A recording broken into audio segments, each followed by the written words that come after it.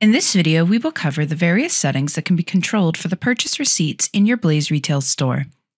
To access these settings, first select Global Settings at the bottom of your left navigation bar.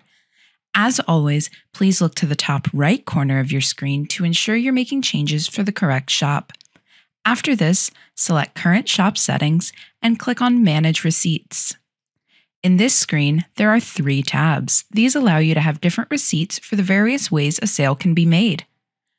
To edit these options, simply select the drop-down menu next to the option and choose Yes or No.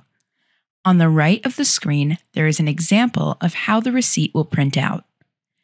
If you scroll down, the last 2 drop-downs allow you to choose to add custom text to the bottom and top of the receipt.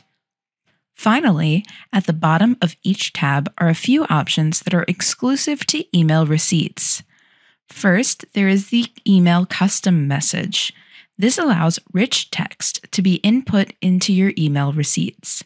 You can enter hyperlinks, control the font styles, and add images. Additionally, if you'd like a logo or special graphic to be included in your email receipts, the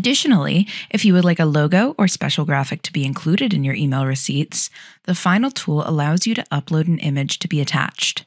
When you've completed your settings, please remember to select Save at the top of the screen. This concludes the training on managing receipts. Have a great day.